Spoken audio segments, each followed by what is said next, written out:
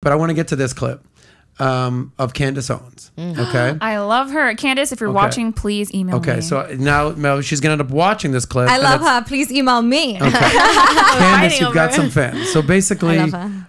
she talks about this concept of go make your man a sandwich. Okay. Yeah. Should a woman go make her man a sandwich? Go make your man a sandwich. Go ahead, Candace Owens. What are your thoughts?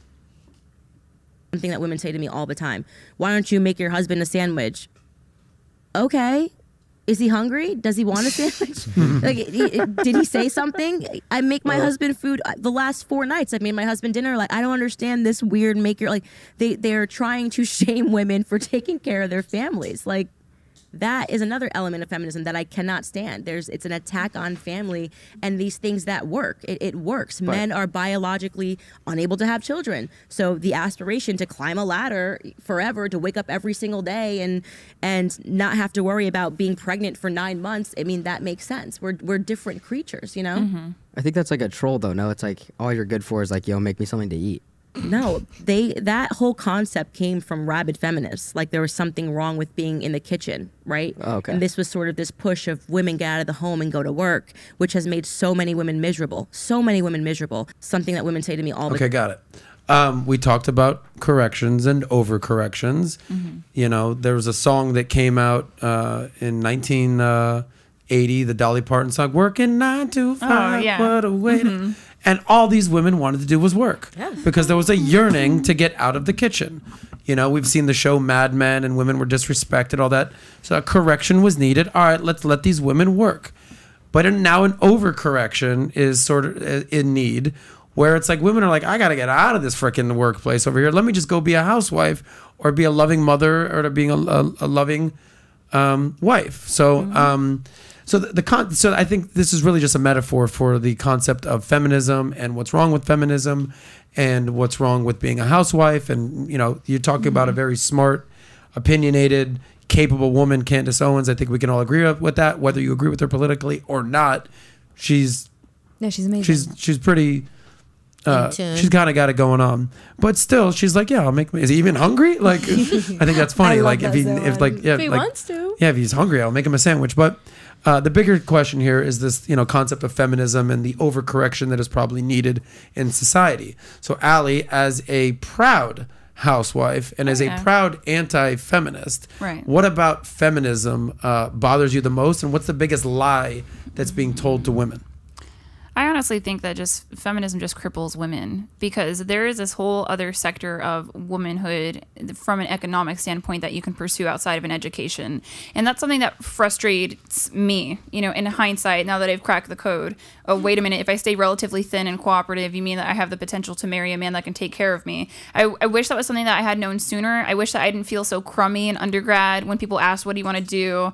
I'm like, well, honestly, I just want to be a mom because, and I'm about to sound real gold diggerish, but I want to make it abundantly clear I am willing to do whatever my husband asks of me. I very rarely tell him no. Like, y'all can find him, email him, DM him. So I made more the day that I got married than if I had decided to pursue a PhD and take that career path for a decade. And that to me is like, well, why wouldn't I do that? And then I get to do something that makes me happy, because to me, my dream, and I think other women might feel like this too, and if you feel like that, then, you know, it's okay. My dream is more so to make other people's dreams happen, like my husband's dreams or my kids' dreams. That to me is success, and I'd rather take that career path, and I can do that just staying home and taking care of people. And I think that is so sad that young women are walking around and they don't know that that's an option for them. And the other lie that feminism says is that it's, you know, you have all the time in the world to get pregnant, when in reality it can be a challenge for a third of couples to get pregnant, but it's not just a challenge to get pregnant, it's a challenge to stay pregnant. So if you look at life beginning at conception, about 70 to 75% of pregnancies end up in spontaneous abortions. So your body just rejects whatever bad DNA replication occurred, right? Very, very tiny. Women could be pregnant for like 3 days. They wouldn't know because the baby just never comes to fruition if they're even fertile. So women think that they have this excess amount of time. In reality, if you want your best bet in a man, or you want the hot guy who makes a decent amount of money, you have from 18 to 28 to really lock that down. So I'll get, you know, some skepticism about, well, what if this happens to your husband? What if that happens to your husband? Honestly, I have dual mating strategy with my husband. I have hypergamy to the max. I'm so grateful. Like, I think he's hot and he financially takes care of me. I don't want anything else. And girls, I mean, Do it at 24. Like, screw it. Marry your professor. What do you have to lose? Like, what do you have to lose? Marry your doctor. Aly's about to get a lot of professors in trouble over there. You know? I love how how all in you are on this. Oh yeah, Sarah, Adam is single. Mm. That's true. Sarah, you gonna make your man a sandwich?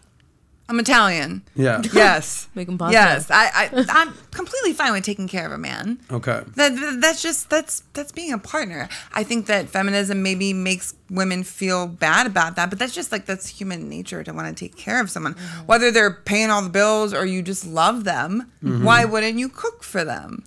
How often have you had conversations with women that are like, I'm not fucking gonna make no man a sandwich. I'm too good for that. Like, you're saying you have that Italian motherly nature in you. Rarely, but do you ever like butt heads with other women have conflicting ideology? Not about that. About other things, What? maybe. I don't know. I mean, I can't really think of anything off the top of the head, but like, not about cooking necessarily. But like, I agree with what she said. Like, feminism does, as much as I want to, like, everyone should just do what they want to be able to do, what they love to do. Like, there was a survey I took in college, and it was like, if you asked a woman if she really wanted to be a housewife, would you be happy working X amount of years? And they'd be like, no. And then you asked her the flip side, she'd be like, yes, and did vice versa. People just are going to be happier in the role that they want to be in. You should just let people do whatever they want to do. But like, taking care of your man, to shame women for doing that, that's wrong. Gotcha. Respect. All right, Layah, final word before we wrap up. I'd be more. You're gonna make some man a sandwich one day or what? Yes, it would bring me all the joy in the world to cook for my husband. I'm more than happy to. What are you saying about British people don't cook well?